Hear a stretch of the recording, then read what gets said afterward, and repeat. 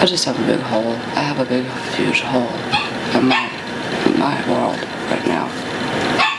And I was like a second mom, and then I took care of her about half the time.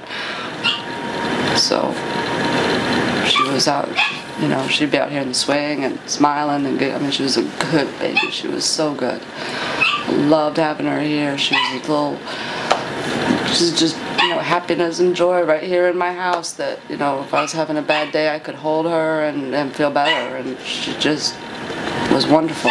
Her door was closed. I thought they were in there sleeping.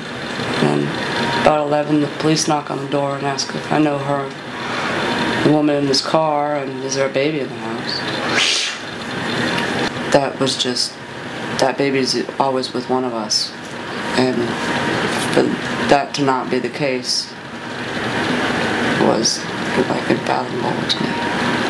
I was hoping she gave her away for drugs or something, and she'd still be alive, or she sold her, or, you know, I would rather have that be the case than what happened. At least she'd be alive. And I was just hoping that that was the case.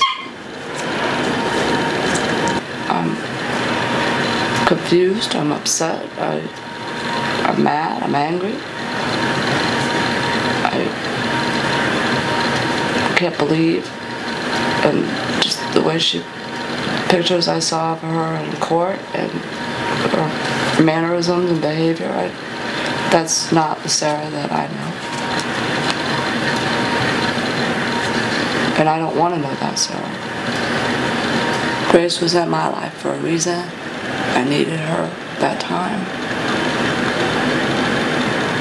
And maybe she needed me. And maybe God was ready to have her back. And so that he could send her to someone else. I don't know.